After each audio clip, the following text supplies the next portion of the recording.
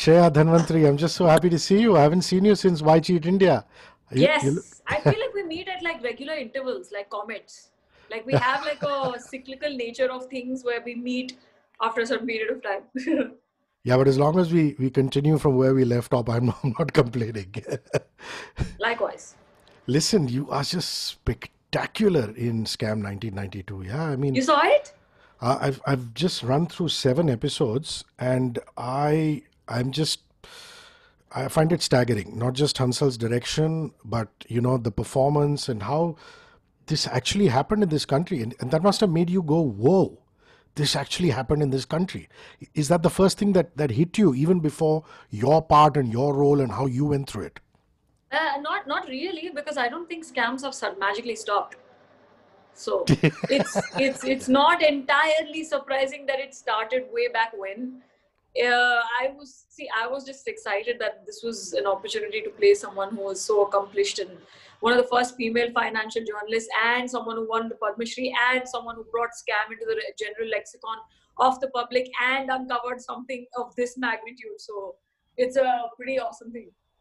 So, did you have to hang out with Sucheta a lot, or were you told by Hansal that it's better that you bring some Shreya into Sucheta? It is, yeah, it is the latter option. It is better if not to bring myself in it, but it is better if we were not on the quest to sort of imitate or mimic, you know.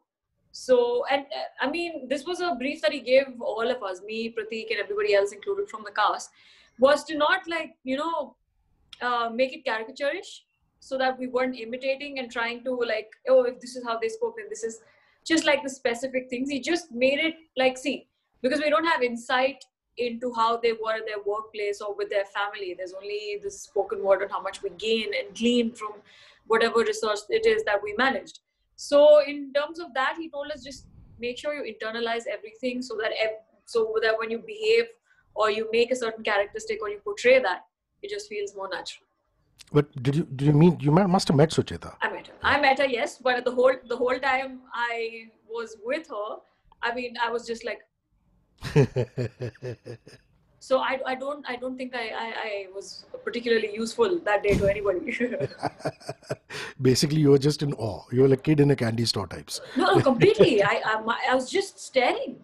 I mean, because this is something that actually, like you said, this is something that actually happened, and this is someone who actually like broke that very breaking news.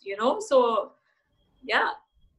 And Devashish, did you meet him also during the Yeah, course yeah, of yeah. I this? met Yeah. I met the pair of them. Yes, I met the pair of I them. found him really interesting, dude. I mean, the actor who's playing him, if the real Faizan Devashish, Rashid. the real Devashish is anything like that, he must have been quite something to meet.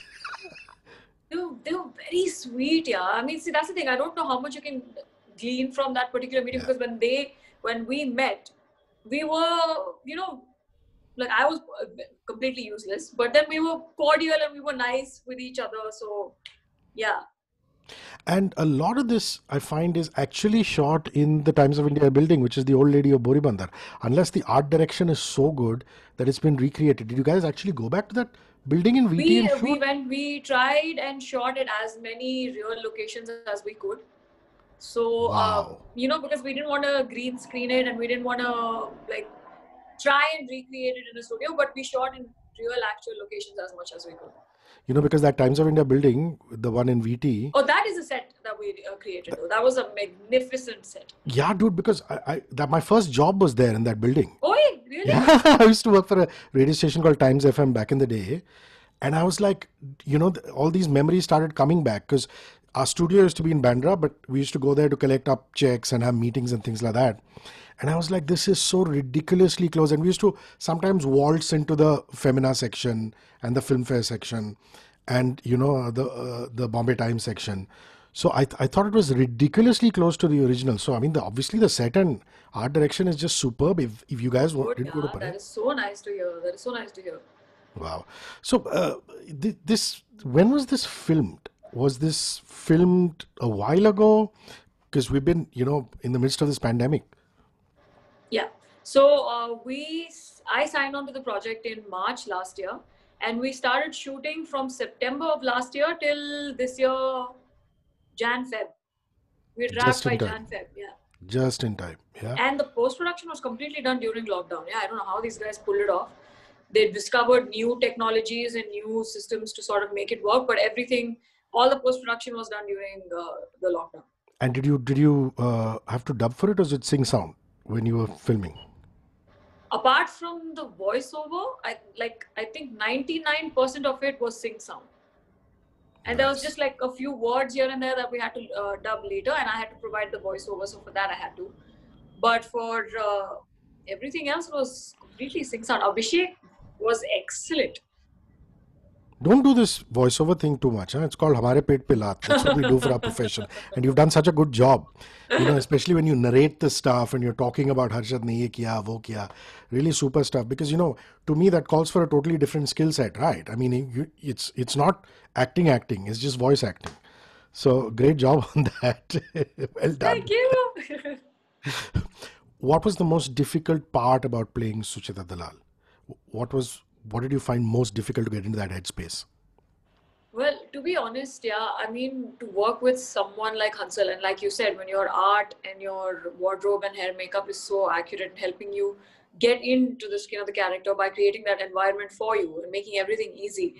For me and Pratik, again, because again, you have also seen this personally, Hrishikesh, because my first radio show was with you with Ladies Room. Correct. Yeah. So you've seen this. So it's for us the biggest, no, I wouldn't say challenge, but the biggest deal for us in out of all of this was just getting the opportunity, getting the massive opportunity like this, and have someone like Hansal trust you and believe in you and give you complete freedom to portray your character. So that itself was like a big deal. Everything else, we were like, oh, we were so grateful. We were like, oh, thank God, thank God, thank God, thank God. Okay, like, ho gaya. Like we managed all of it, but we were so grateful for the opportunity that, yeah. So, in that aspect, because the trading community and everything that revolves around the markets, at least at that time, was predominantly Gujarati. And Yeah. Hansal understands that Guju milieu so beautifully. I was even more impressed by how you managed to seamlessly fit in. And another thing which I found really natural, I don't know whether it's Hansal's input or you yourself, is that most investigative journalists, when they're doing this investigative journalism on screen, they're always like, oh, Eureka, oh, this moment, that. And you just played it completely naturally. It was like, another day in office. So was that just you, or did Hansal have to pull you back at particular points?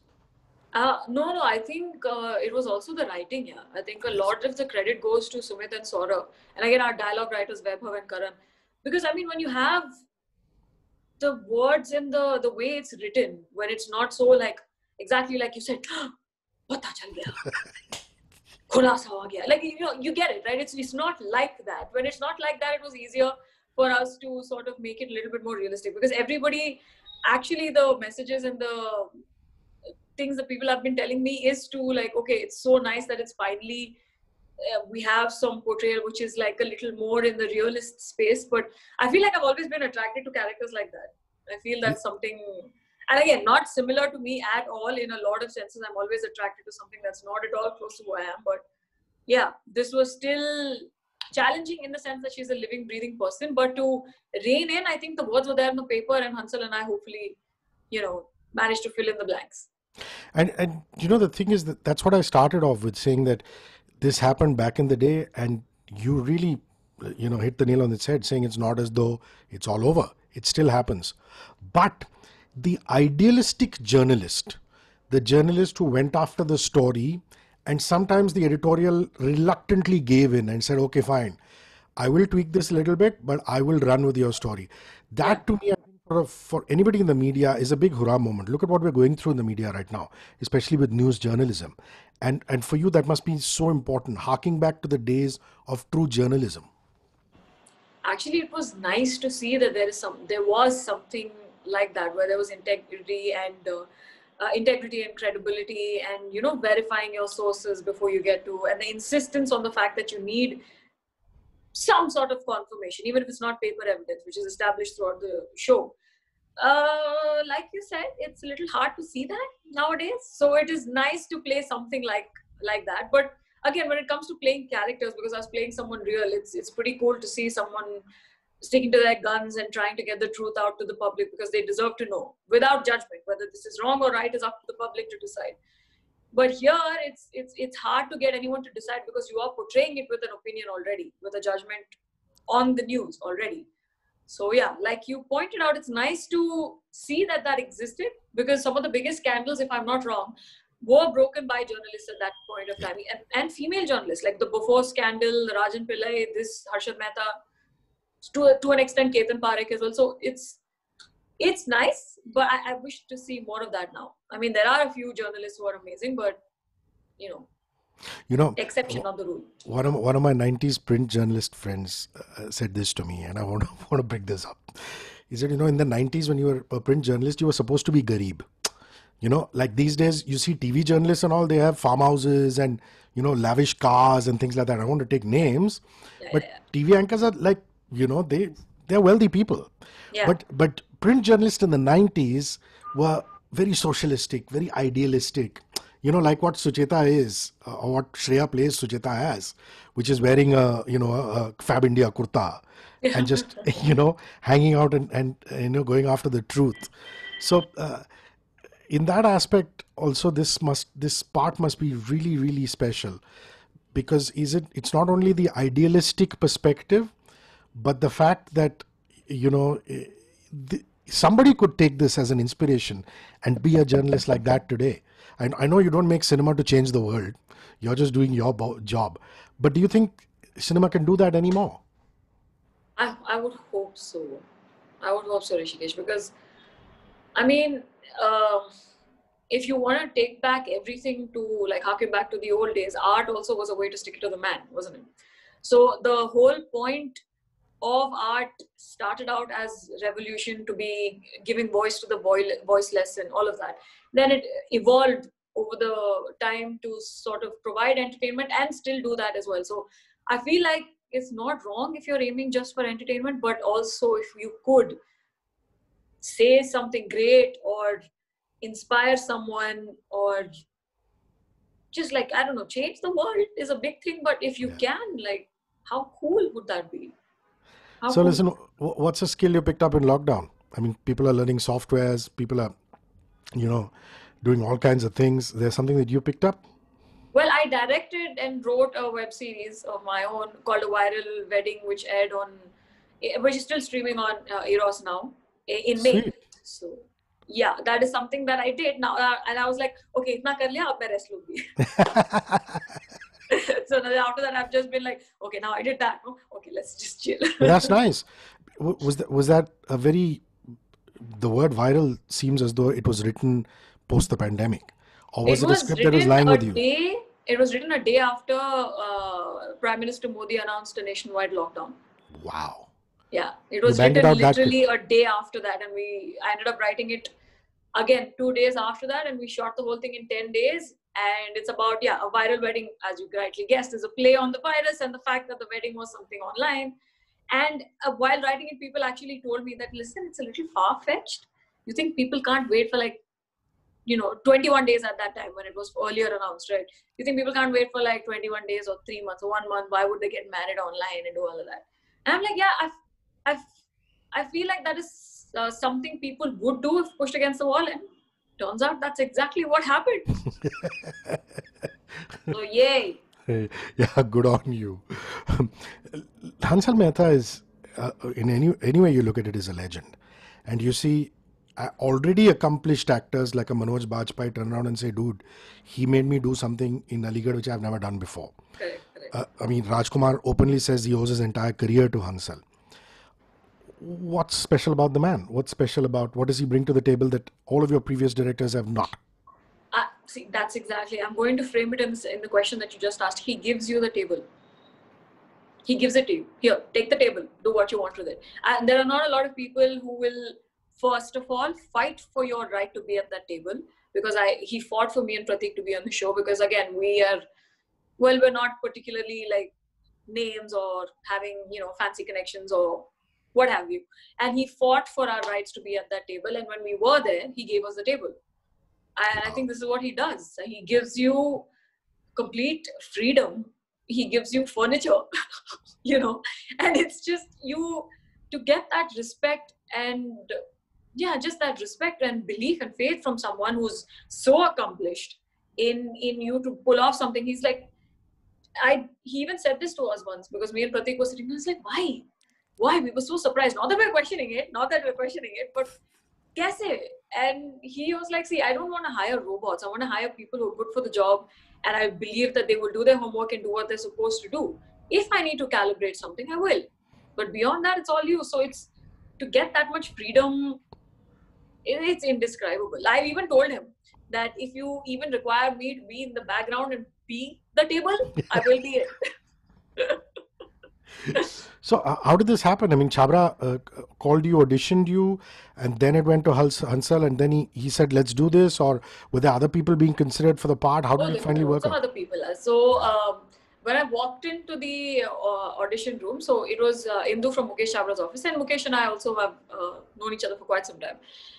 So I walked into the office and I see, like, you have the list, right? You have the project and you have the people and the names. So I saw Sucheta, Dalal, and I saw like 10 names. And I'm not cheating you, every single one of those names were women I admire deeply.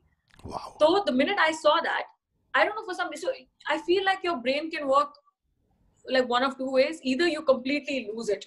You're like, hey, Bhagwan, ye to, like, this is not gonna happen. Like, why bother? And you leave. Or you don't give it your all. Or the second thing happens, which is what happened to me. So I saw those names and I'm like, oh, this is so ridiculous that I'm even trying out for this. So let's have fun. It's not going to, like, arey chance hi nahi hai. Like, I'm not even going to be considered for this, because those are amazing, accomplished women. And I'm a huge fan of, like, all of those 10 names. So I was like, okay, chalo, maza karte. Let's have fun. I'm never even going to get this. So let me just have fun. And turns out, that worked. Well done, Shreya. You want to tell me a couple of those names, or you think it's unethical? Oh, no. Because I want to work with those amazing, accomplished women later. Just trying my luck. But really, the thing is that a lot of people who believe in you and love you, like I do, will turn around and say, oh, this is Shreya getting her due. I always knew that she could do this. But there are people who are going to look at Pratik and say, where did this guy come from? And, as a co-actor, that must make you very, very happy, because from what I can make out or gauge from you is that, you're happy for people in the team, man. Yeah, so I am. No, because you're equally happy for Sabha, you're equally happy for Imi, for all those people. So I feel it's this thing, like, I feel like a rising tide raises all boats, I mean, we are in the same industry, most of us. And I mean this for I think, like, people talk about star kids and legacy and all of that. And I feel like they're the exception, in the sense that I think 90% of the people who come into the entertainment industry, be it you in any form, or be it me, or be it anyone, all of us have come from somewhere else, right? Yeah. And all of our stories match on so many levels. So, like, these kids, like the star kids or whatever, I feel like, again, they're the exception, in the sense that that's a small group, very prominent, dominant group, yes, but their stories are not something we can identify with. What you and I identify is with time, taking its time, with opportunities coming far and few in between, and us giving it our all to make use of this limited opportunities that we have. So even when it comes to Pratik, Hansal, even, or again, even in your journey from times, like you just told me, it's time. It's taken all of us time. It's taken us a lot of hard work. It's taken other people to believe in us. It's taken us to believe in ourselves. So our stories are similar. How can you not feel for people whose stories are similar to yours? So I see myself in everybody, whether it's Sabha or Pratik or you or all of us, because we all match, yeah? All of our points and have, like, intersecting waves, That's very beautifully put. But having said that, Pratik just nailed it, man. I mean, he's just everything about it was just so bang on. It's just lovely. Yeah. So, is there a scene? There are no spoilers now because the show's out. People are watching it, loving We're it. in our third week, Hrishi. Yeah, in your third week. So, is there a scene that is your favorite scene? I mean, a scene that you still I watch and you have loads. goosebumps. Yes, I have loads, but my actual favorite scene is a scene that a lot of people have also brought up. It's when she walks into the hotel when Harshad Mehta offers Sucheta, Dalal essentially a bribe. First he gives her wine, and I love that line where she says, "Dude, don't pick it because of the price." Yeah. Just because it's expensive doesn't mean it's good. Yeah. No, people have been quoting that. So I like the fact that we have a lot of like punch dialogues, very massy type in a classy show. I find the juxtaposition pretty cool. But yeah, that is one of my favorite scenes, and we were very excited to film it right from the table read, Pratik and I. And I mean, the show is not about the way you look. I mean, you're a journalist who spends nights at the table putting out the right story. Yeah. But There that was no particular makeup, by scene, the way, on my face. oh wow! No makeup, only But cream. that particular scene was quite jaw dropping, and I said, "Wow, hottie!" I mean, you Okay, scrub yeah, up I was nice. like, You scrub up nice. little You little kajal happened on that day and do. little lipstick. No, no, you But otherwise, scrub up no, very this was nice. the When you brief. want to We look didn't good, put. when you want to look drop dead gorgeous, you can, Shreya. There's no doubt about that. Sweet. Yeah, that was a good scene. That was a really, really good scene. Very crucial scene. But And that the is thing, even Hansal pointed out. It's exactly like you said, because she's a journalist. We don't want this to be like how people are depicted usually in, I don't know, I think it's a film thing, or maybe in some shows where they glamorize no matter what you're playing. It doesn't matter, you have to look good. So we made sure that the looks part was not completely, everything else will be taken care of. You'll automatically look nice, so forget about the look. So anything that I had on scene, apart from that one sari scene where there was a little kajal and lipstick, only cream, no makeup.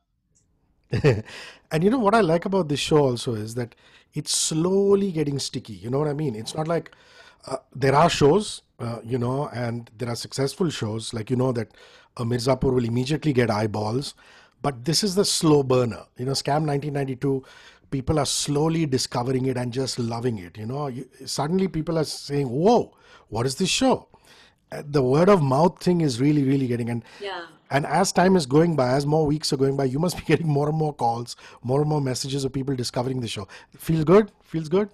It feels unimaginable because Pratik, Hansal, and I were just discussing it the other day, because we thought our show was a little like finance heavy, like tech heavy, Yeah. you know. So we didn't think, we thought people would watch it gradually, let it sink in, soak in, and all of that.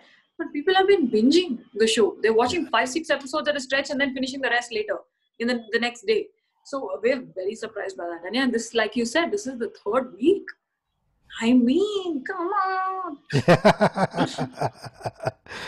Shreya, big virtual hugs to you. Thank you Thank for you. talking to me. Same to God you. bless you. Stay safe and healthy. And I hope to see you in person very, very soon. Okay? Yes, we will. And well done on Scam 92. So, so, Thank so you. happy for you. Bye. See ya. Thank you.